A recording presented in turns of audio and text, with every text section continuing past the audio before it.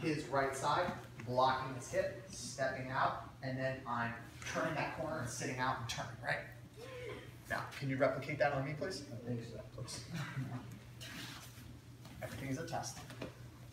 So, sometimes we get into this fight and we just try to bring a knee in and we just try to stop what they're doing. In the forms of defense, what did I just do? Just resist it, right? Now, that's fine. So come back, come back. So now, I'm going to sublimate this. I'm going to sublimation like skipping a phase, right? So instead of going from resisting, just stop going in this direction. And instead of escaping, I'm skipping right past escape to counter. So he starts bringing this leg in. I'm framing here, bringing this hand under. Yeah, keep this hand on my hip, right? Continue your pass. And 9-9, right? Let's try to hit this. That's simple. So look, when he's coming in, it looks like I'm trying to resist the direction, right?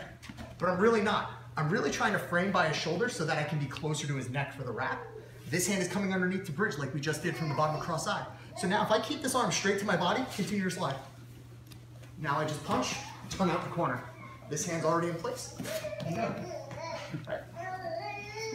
So when they're trying to come in at us, instead of just everything to the side, stop. Relax.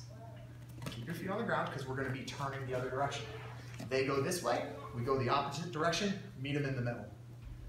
Similar style frame, but just higher and closer to the neck.